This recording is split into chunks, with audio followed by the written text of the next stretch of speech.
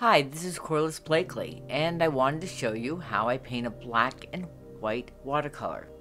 This is going to go kind of fast because I wanted to show you how to paint the whole painting. I'm adding water. I like to work on hot press. This is actually working just with Daniel Smith black watercolor. As you can see, I'm putting in the sky. One thing when you're putting in the sky in the background, you have to move in really quickly because you don't want the paint, the water to dry.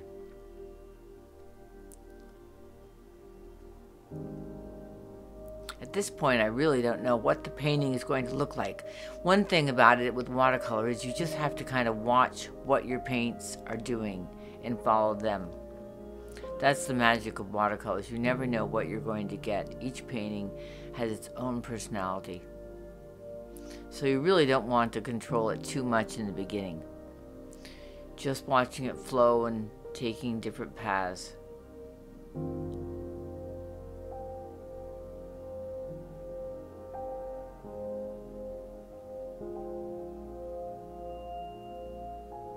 You can see I'm adding a little bit more paint and making it a little bit darker. I want the trees in the foreground to look a little bit deeper.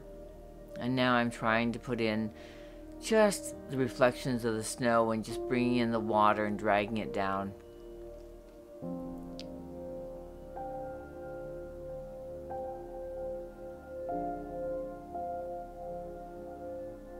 That's the fun about painting with watercolor. You never know what you're going to get in the end. And at this point, I really still don't know what I'm doing as far as the end results, but I'm just moving everything around, getting a little bit of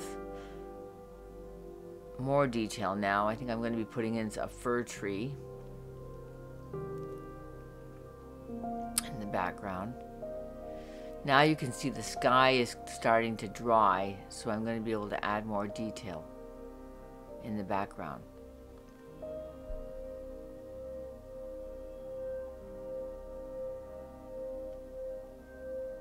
I'm only working with 3 brushes in this painting. A large one to spread the sky, a smaller one, and then these detailed ones, which are really wonderful for putting in the trees.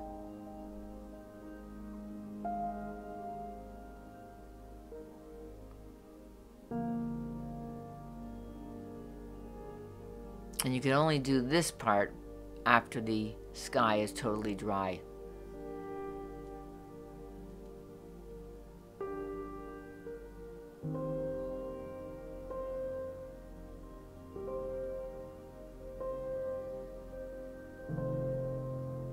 These narrow brushes hold a lot of paint, so you can get a lot of brush strokes out of each one.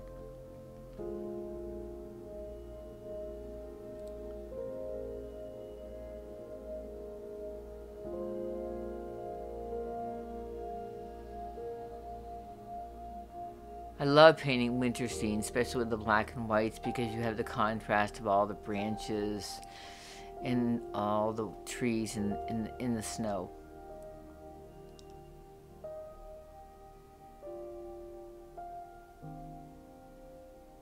I'm going to come back in now and I'm painting in a tree in the foreground. It's going to be much larger and darker.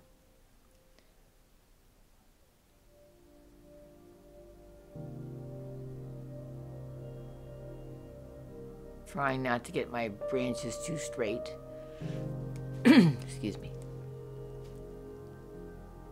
And here comes another tree.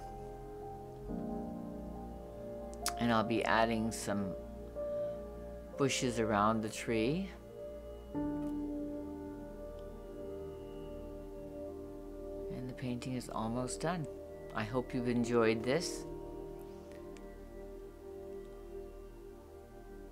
And I'll be doing more videos in the future. Just remember to go to my website, artistinvermont.com.